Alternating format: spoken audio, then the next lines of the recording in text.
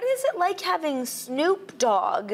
That's your blood. Yeah, it's cool. I mean, so he always let me come to Raw. I went to like 3 WrestleManias with him, and I just remember being backstage, and I was like 16. I was like, yes, I'm gonna get signed. I'm gonna get signed at 16 in my head. But I was just like so shy. I was like, oh my God, it's John Cena. Oh my God, it's Batista. And I went back and I saw some old pictures, and I was 17, and I took a picture with the Bella Twins and Alicia Fox and Natty, and I looked back at it. I was just like, wow, I made it. Oh my God. I made it, and I don't ever want to post those pictures because I look so bad. Post it's embarrassing. Oh my, who cares you have, but now you're here. It's crazy, and I'm just like, I'm part of the Divas Revolution with them, and I made my debut, and they were all in the ring, and I'm like, it's so crazy. But I can't post that. Maybe one day, but not now because you have to post it. The people know now. You have to post it. I have ones of me as like probably 11 or 12 with like Mick Foley and like Stone Cold. I have those too. But I remember seeing those pictures and I was just like,